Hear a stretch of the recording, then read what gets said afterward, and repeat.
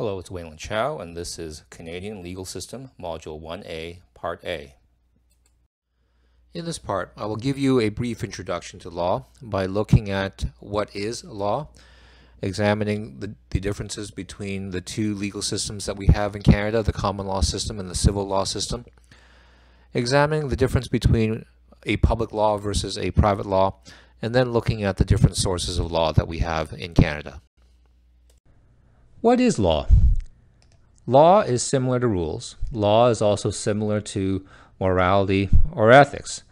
The key distinction is that with laws are rules that can be enforced by courts. Let's look first at rules versus laws. So we can say that all laws are rules, but not all rules are laws. So there are many rules that we are subjected to in our day-to-day lives that are not considered to be laws. Like, for example, whenever we play a sport like soccer, there are many rules that apply when we play that sport. A big rule in soccer is that you're not allowed to touch the ball with your hands. So if you break that rule is not enforceable by courts. You don't go to court to say that the other player touched the ball with their hand. That rule is enforced by the referee. Now, with morality or ethics compared to law, when we commit a moral wrong, so a moral wrong is something that goes against some kind of moral rule that a person holds. So if you lie to your friends, there are what we call informal sanctions. So these are informal or undefined consequences that flow from the moral wrong that you committed. So if you lie to your friends, you might lose them as a friend, or it could also damage your reputation. So none of those consequences are specifically spelled out anymore. That's what makes them informal. If you commit a legal wrong, if you break a law, there are specific consequences. There are what we call formal sanctions. So if you break a law by committing a theft, there are specific consequences that flow from that. It could be imprisonment or payment of a fine. In Canada, we have the civil law system and the common law system. The civil law system is found only in Quebec. Quebec is the only Canadian civil law jurisdiction. In every other province, we find the common law system. Now, when we use the word jurisdiction, just to take a step back here, we mean a particular geographical area that uses the same set of laws. So each province in Canada, it could be considered to be a jurisdiction because each provincial government passes laws that apply to anywhere in the particular province. The whole of Canada could be considered one jurisdiction as well because federal laws apply anywhere in Canada. A municipality could also be considered a jurisdiction in terms of the bylaws that a municipality passes. Now, with the civil law system, civil law traces its history all the way back to ancient Rome and in particular France. The civil law system, without getting into a deep discussion about it, is essentially based on a code of legal principles. The common law system traces its history back to England. So any country that used to be a colony of England is likely to have a common law system. For example, Australia, New Zealand, and also here in Canada, and also the United States is also a common law jurisdiction. The distinctive characteristic of the common law system is that there is much greater reliance on what we call judge-made case law. We look very carefully at the written decisions of previous courts in making decisions in current cases. And what that legal approach is called, it's called the doctrine of precedent. There are many different areas of law, but we can categorize every area into either public law or private law. Public law is defined as law that regulates our relationship with government, and private law regulates personal, social, and business relationships.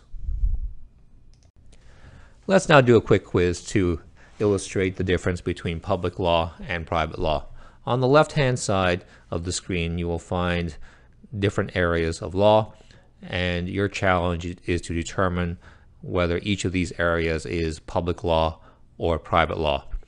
Please pause the video at this point so that you can attempt this quiz. Constitutional law is considered to be public law. Constitutional law are the rules that set up our political and legal system, and also rules that protect our basic rights and freedoms against government laws or actions. That in Canada we call the Charter of Rights and Freedoms, which we will discuss a little bit later. So that those rules regulate our relationship with government. So that's why it's considered to be public law. Contract law is considered to be private law. So these are the rules that govern the creation and enforcement of agreements between individuals and businesses. So that is private law, because private law are rules that regulate the relationship between individuals, businesses, and organizations. Property law is also considered to be private law. Property law are the rules that regulate the ownership of property. So that is private law. Tax law. Tax law is considered to be public law. These are the rules regarding the collection of monies by government from individuals and businesses. So, when do we have to file tax return? How much tax do we need to pay?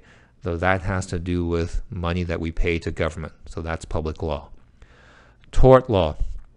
Tort law are the rules that determine liability arising from what we call a private wrong committed by one person against another.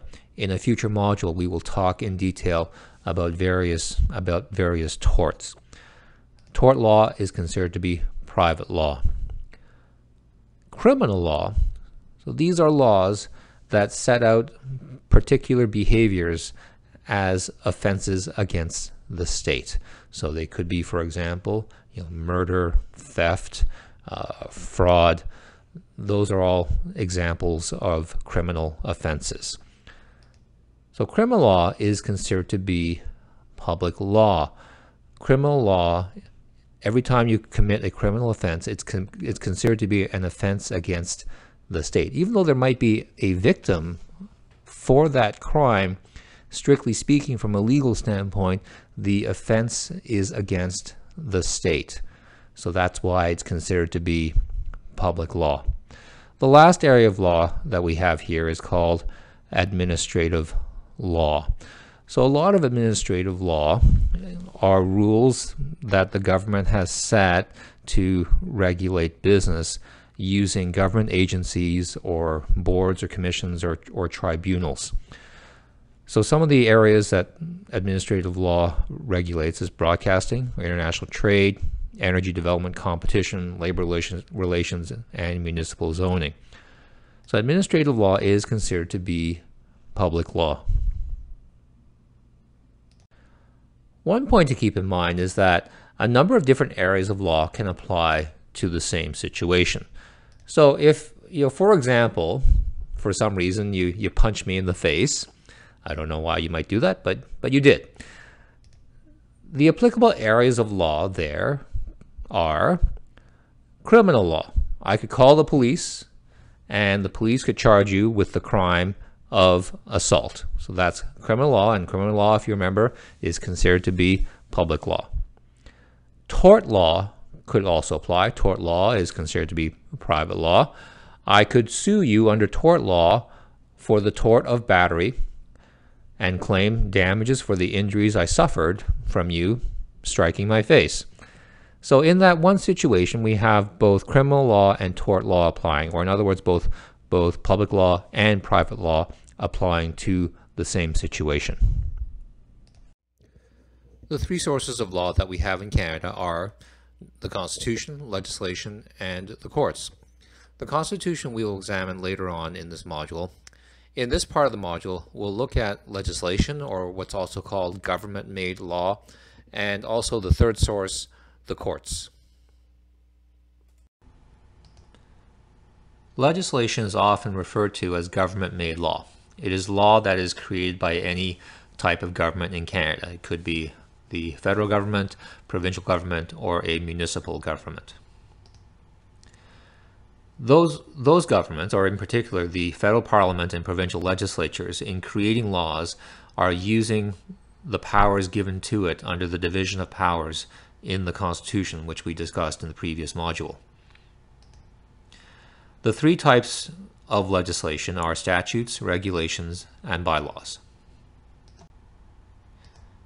Statutes are laws made by either the federal parliament in Ottawa or a provincial legislature. The provincial legislature for Ontario is the one located at Queen's Park in Toronto. Either the parliament, in making law, or a provincial legislature, they are exercising the lawmaking powers given to it under the Constitution in the division of powers.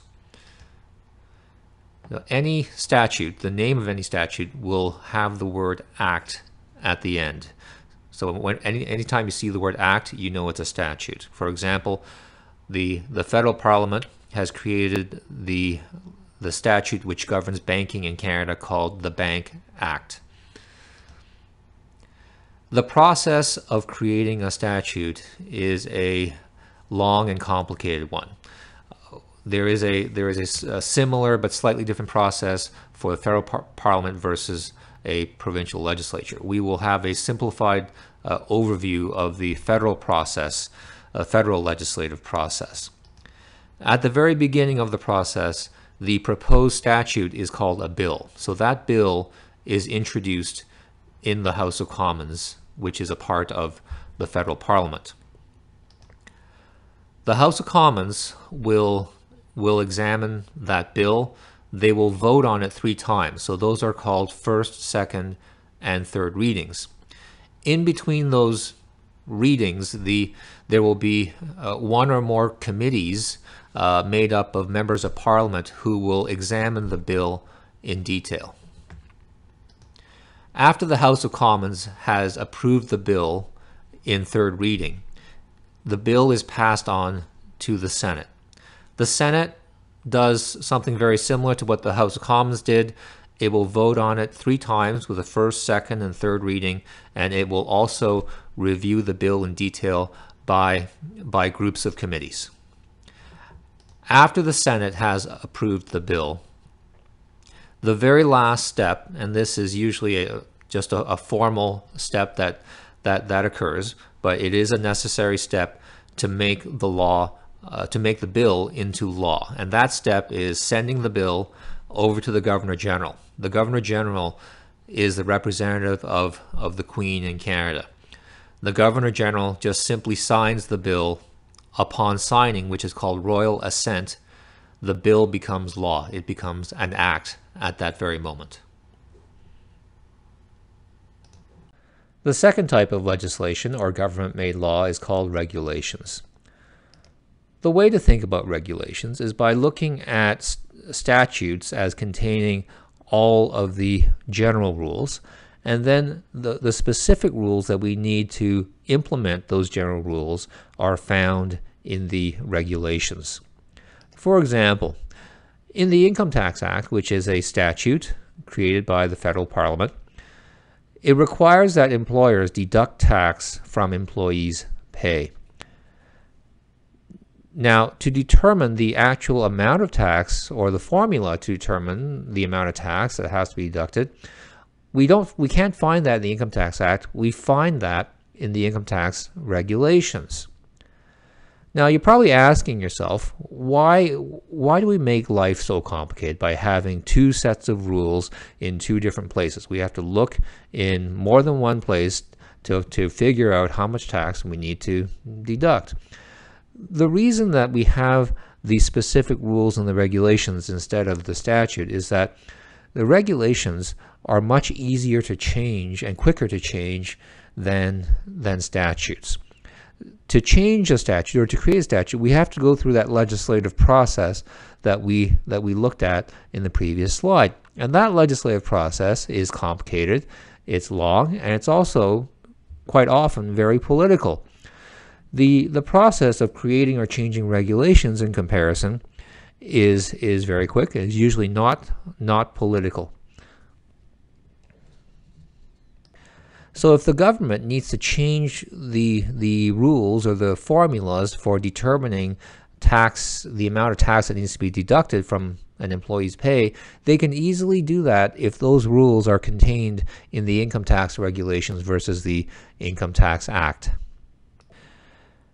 Now, who has the power to make or change regulations? To determine that, we have to look at the specific statute and see what it says. Who does it give that power to?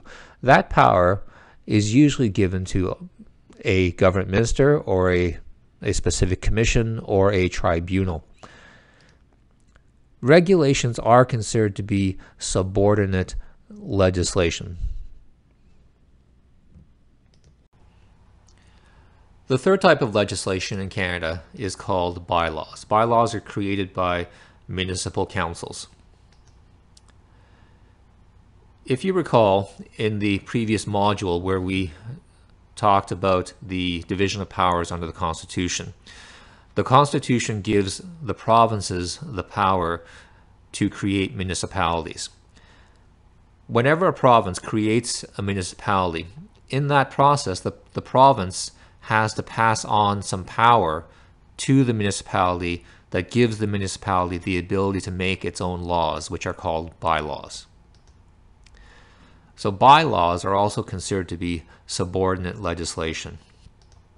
For example, for the City of Toronto, way back when, the Ontario legislature passed a statute called the City of Toronto Act, and that act created the City of Toronto and also gave powers to the City Council of Toronto to pass bylaws on various specific matters, which would include things that cities typically deal with, like parking rules, zoning, municipal zoning. So anything that the city has the power to do, that power came from the province. Let's now look at a quick quiz question. Please pause this video so you can consider this question. The answer is C, bylaw. The town of Blackville created a set of rules for the licensing of businesses. Those rules are considered to be bylaws. Bylaws are laws created or passed by municipalities. The third and last source of law in Canada is the courts. The courts in Canada perform various functions. One function is to interpret and apply the Constitution. So remember, the Constitution includes both the rules governing the division of powers and also the Charter of Rights and Freedoms.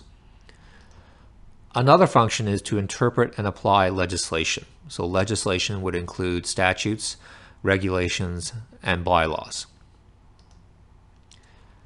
The courts, and this third one is something that's not obvious to most people, the courts themselves can also create and apply its own law, which we call common law, or a more simpler way of referring to it is judge-made law. For example, many of the rules that govern contract law do not come from any kind of government legislation. It doesn't come from any act or regulation or bylaw. Many of these rules, like for example, the rules that govern the creation of contracts, those rules come from legal principles in many previous and older cases written by judges. So over the years, many of these legal principles have been developed from case to case in order to create a general set of rules which govern contract law.